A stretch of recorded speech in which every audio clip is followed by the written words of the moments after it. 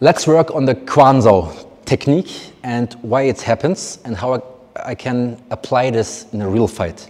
So I will cut this technique into pieces that the knowledge and the understanding gets better.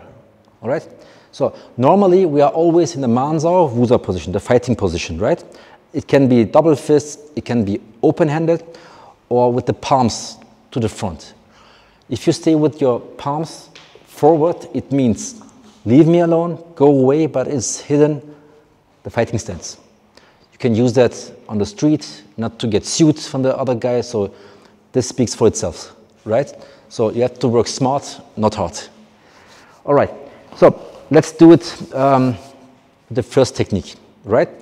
I'm standing here with my foot in the front and in my guarding stance.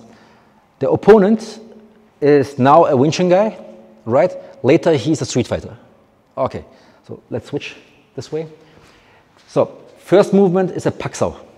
So good, only Pak Sao. So this Pak Sao brings my arm down. So I have to create, or he's creating, a Bong Sao here. So this gets bent and I have to turn my arm into the Bong Sao. So in the last video, in the previous video, I told you with the pressures, right? If he pushes my arm down, I have to come back. So if he's controlling me, I'm creating a pressure against his arm. So I'm here in the Bong Sao. So my next technique would be when he's just pushing my arm down, punch him to the nose, right? I'm here, boom, and then I follow up here. This would be the first step. So the next step is he's punching me and I go against his arm. I don't care about his arm and he's not punching me and hitting me in the right angle so that I have to create the Tan Sao, right? So if you turn again, so now he has to be very good and has to attack my center line because we always attack from the center line. Like Yip Man said, the fist comes from the heart. I have to protect my heart and attack from my heart, right? And I have to retreat every time and come back to my chest, to my center line. So if he's doing a punch and he's pushing me and he's stronger, now I have to turn and do the Kwan Sao. Okay, from here I can follow up again. So this creates the Kwan Sao. If he's not able to push me, I got him.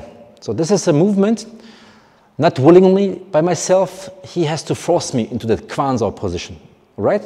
It's a higher technique, but I want you guys to understand these movements, right? Every time when I get controlled with my arm, the other arm has to strike forward, all right? It's about attraction. So if he just pushed my arm down, my arm has to attract his body, his head. So I have to come back here. So immediately, as soon as possible, as fast as possible, and with much force as possible, all right? It's about to hit and not to get hit, all right? So he comes again, so boom, boom, boom, boom, boom. The following movement, the Bong Sao, is not seeable. Again, if he comes faster, this is my movement. If he does a Pak Sao punch, this would be again here. There was a Kwan Sao, real quick, again. So,